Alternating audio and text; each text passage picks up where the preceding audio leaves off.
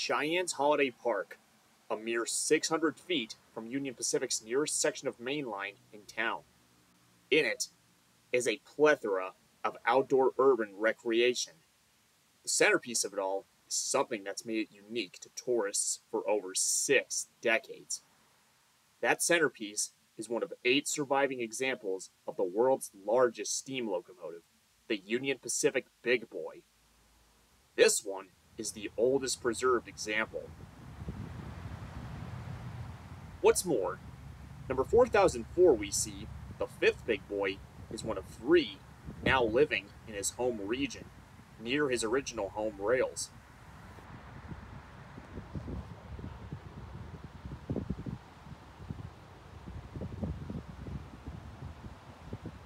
Union Pacific contracted the American Locomotive Company of Schenectady, New York, to build 20 of these 600-ton behemoths in 1941, some of which rolled out of the factory a mere days to a few months before America joined World War II.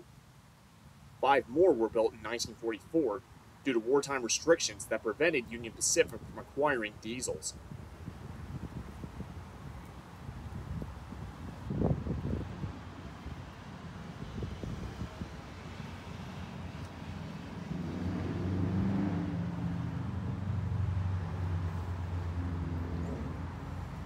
The Big Boys were built to muscle fast, heavy freight trains over the Union Pacific's steep mountain grades over the Continental Divide, particularly the Wasatch Mountains in Utah, and later over Sherman Hill in southern Wyoming from Cheyenne to Laramie.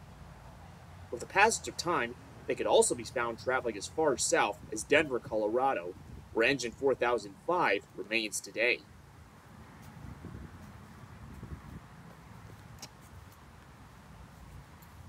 At 132 feet long, these machines were the largest reciprocating steam locomotives ever built, and depending on which batch you're referring to, the heaviest as well. The first 20 locomotives weighed 594.75 U.S. tons, as opposed to 604.375 of the 1944 engines, which were built with heavier steel due to rationing of metal during World War II. The C&O's Alleghenies, which were 2 666s, could weigh between 592 and 604.45 U.S. tons. However, when comparing the individual locomotives without the tenders, the Big Boys more often win out.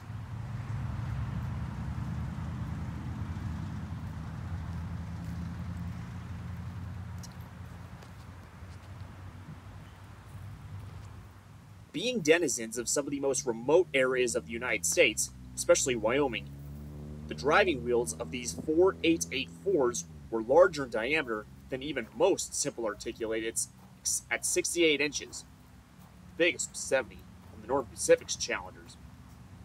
There was a higher emphasis on speed compared to that of other railroads' biggest locomotives, which would explain why the Big Boys weren't the most powerful steam locomotives at just 135,000 pounds of tractive effort and 6,300 to 7,000 horsepower.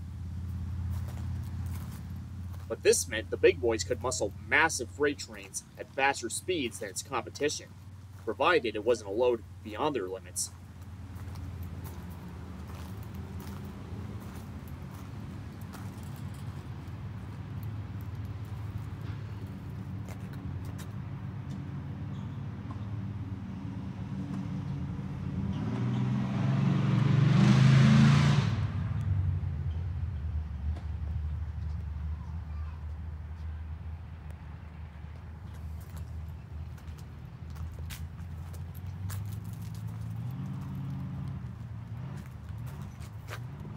Being incredibly powerful, yet impressively fast too, made replacing these monsters with diesels all the more complicated process than most articulateds. For a train that would need 5 to 7 1940s to 50s era diesels coiled together, a Big Boy could pull the same train unassisted, with much less wear and tear, and thus a lower operating expense. It wasn't until the advent of the incredibly powerful gas turbine locomotives in the late 1950s that the UP finally had a machine that could do the work of the Big Boys, but more efficiently. The last run of a big boy was on July 21st of 1959.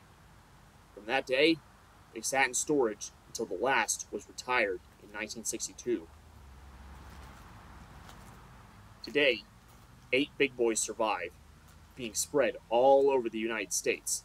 7, including 4004, are seen on static display, with engine 4014, based in the back shops, less than a mile southwest, has been running in Union Pacific's Heritage Fleet ever since being refurbished in 2019.